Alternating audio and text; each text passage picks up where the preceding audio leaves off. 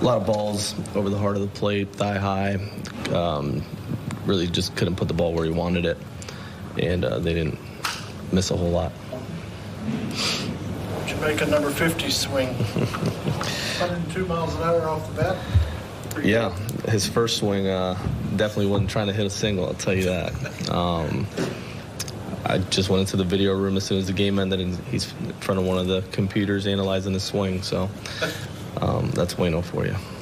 Was the plan to get him a couple with his DH, or we put him in at DH? Were you just the one, or is he going to stick around? No.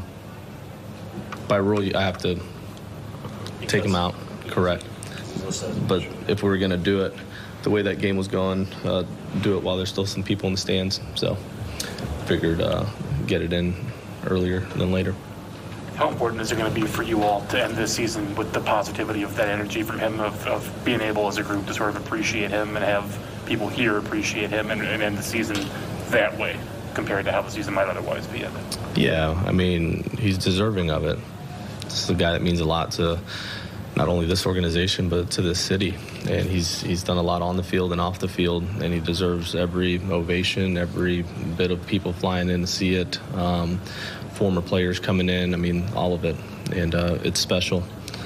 On the other side, you wish you could put a good game together over the next couple days because it just feels better, but regardless, you want to make sure it's special for Waino in every sense. Yeah.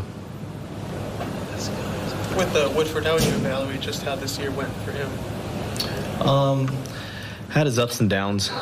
There's stuff that he's been working on. This outing wasn't his best, and there's work to be done. Yeah.